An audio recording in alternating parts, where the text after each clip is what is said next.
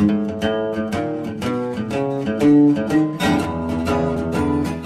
guys, welcome to Live More Tech. So today I'm going to go through the process of developing a roll of film. If you saw my last video, I kind of started with the computer side in. So once I'd already had my film developed, I showed the software that I used, the scanner that I used to get that tangible analog image into the digital realm. So today I want to show what I think is possibly the easiest way to develop a roll of film. So today I'm going to use a black and white roll of film, and I'm going to use what they call the stand development method. So let's start. Okay, so stand development is, I think, possibly the easiest way to develop a black and white roll of film. It takes about it takes longer. It takes about 2 hours, or at least the method I'm going to do is 2 hours. But you don't really have to worry about temperature that much, and you don't have to worry about timing of your chemicals, and it's very straightforward. So today I'm going to use Rodinal. This chemical's been around for eons. It's pretty well respected. It's been around for a long time and lasts a long time on your shelf, so you don't have to worry about your chemicals going bad. But the basic idea here with stand development is you use an extremely diluted amount of chemical. So normally chemicals are kind of 25 to 1 water, water to chemical, or 50 to 1 with the Rodinal, or even 10 to 1 some chemicals. But with this process, we're going to use 100 to 1 dilution. So the idea being you use a very, very minimal amount of chemicals and basically let it exhaust over a long period of time, which develops your film. So with that 100 to 1 dilution, we pop it into our Patterson tank with the film inside there. I'm going to give it a single agitation, let it sit for an hour, give it another agitation, let it sit for an hour, and you're done. Then you finish off the process. So this is what I'm going to use today. First of all, obviously, I need a roll of film. So I got a black and white roll of film here. To actually get from this roll into that tank, obviously you need to be light safe. So I'm going to use a dark bag. So a dark bag is just it's exactly what it sounds like. It's a bag of dark. So you stick your arms in this here. You put all the roll of film and the tank and everything inside of here. You zip it up, and then you're working blind. It's not that difficult, but you use a bottle opener, pop the lid off, pop the top off. You get the film roll out, and with the Patterson tanks, they're very, very easy to load film off. I've found, at least for the 35mm film. There's a couple of tabs on here that you can actually feel with your fingers when you're inside the bag, and once you slip that edge of film in, there's a couple of ball bearings here. Once you get past those ball bearings, you can kind of feel it catch. Now you actually just twist the tank, or twist the reel, and it feeds the film onto the reel. So it's pretty straightforward. Pop the reel into the tank. There's a center column in here. Slide that in. Get the top in. There's a little locking mechanism. You can feel it lock. Once that's clicked, now it's light safe. So at this point, you can actually get it out of the bag and do the rest of this stuff in the daylight. Okay, so I got the roll of film in the tank. It's ready to go. Now I'm going to do a 100 to 1 solution or dilution of the Rodinal and water. So I've got 500 milliliters of water here. Now I'm going to pour in 5 milliliters of the Rodinal. We want to be really close, pretty close.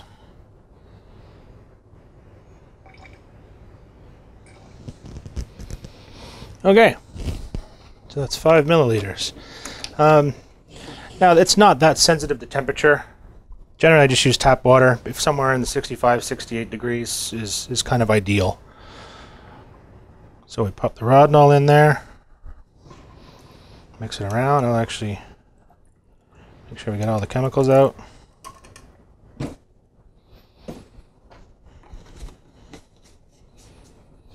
it a little stir. That's it. Dump it in the tank.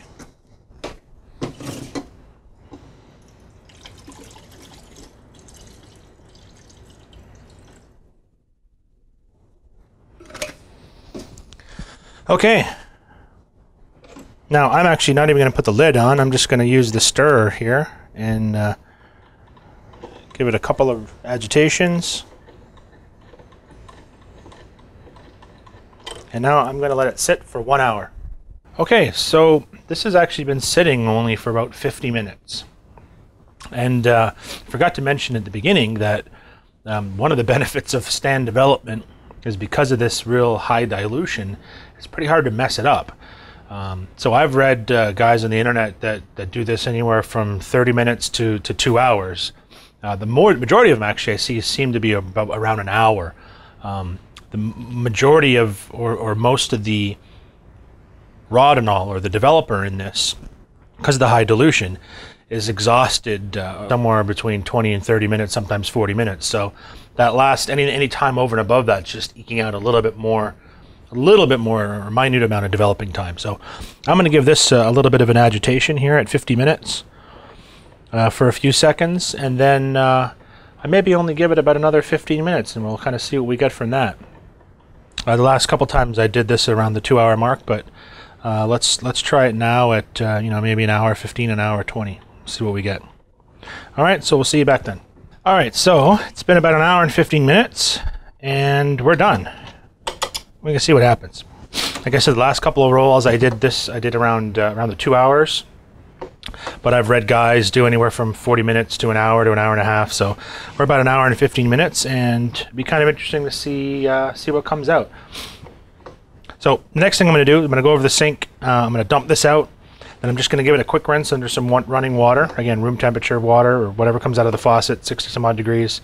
I'm going to rinse it 3 or 4 times, 30, 40 seconds, just give it a couple agitations and dump that out. And then we'll come back here and we're going to do the fix. So what I'm using for a fixer is this Photgraphers Formulary TF-4 archival fixer. So it seems to be working pretty good stuff. I've got some pre-diluted here in this bottle. So I'm going to dump this out, come back, we'll put the fixer in, and we'll go from there. Okay, so I dumped it out, rinsed it for a little bit. Now we're going to pour in some of this fixer.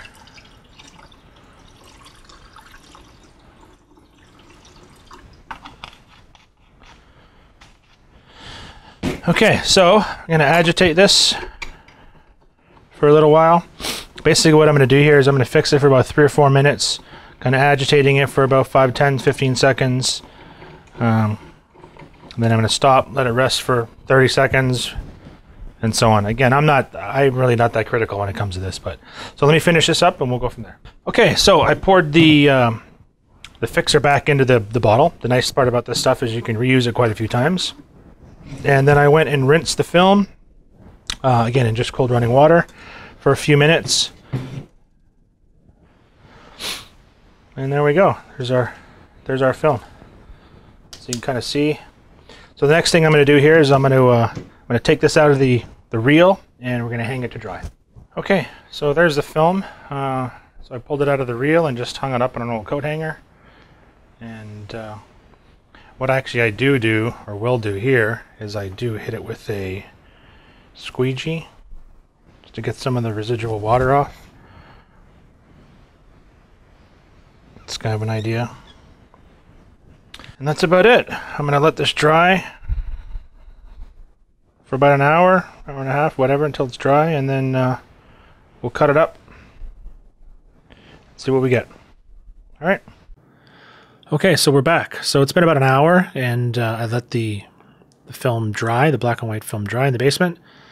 So after that, I cut it up into, I think, 5 image strips. That's the archival sleeves that I use to put the film in once I'm done scanning it to hold 5 images. So I cut it up into 5 image pieces, basically, or strips, and I've loaded them into the film scan holder, the 35mm holder.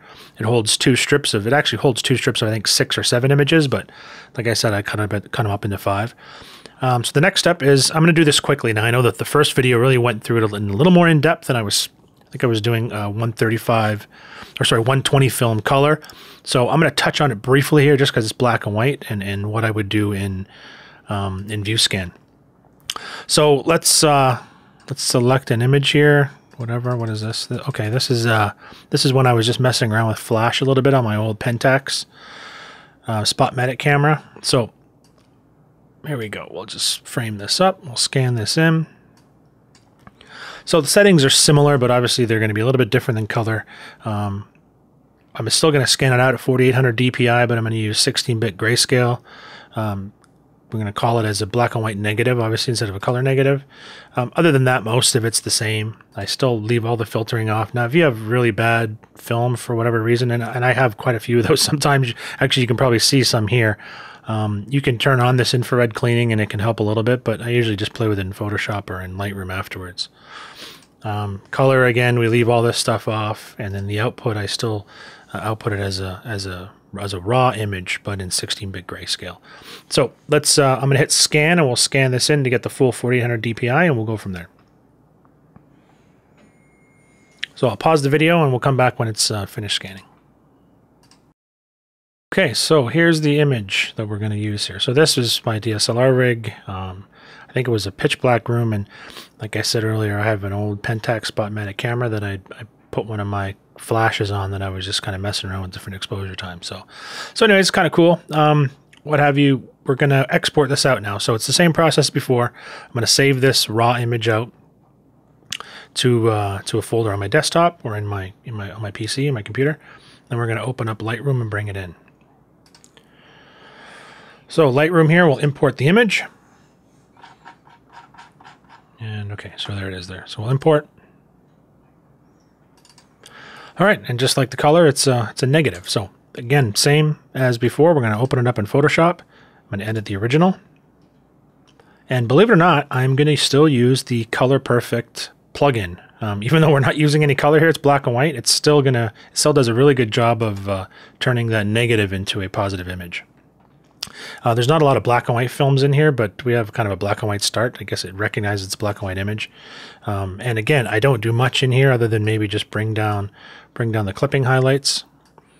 Some are kind of in the neighborhood of 0. We can kind of play with that a little bit more in Photoshop and Lightroom. So click OK.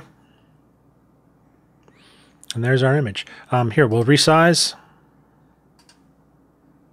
Now here, I think I talked about it a little bit in the previous video, but the image resizing really kind of comes down to what you want to do with it. The nice thing about this compared to digital images, digital images, your RAW, if you shoot in RAW or your JPEG, is kind of your master. So, once you kind of start messing around with your original image, and you overwrite it accidentally, you're kind of lost forever.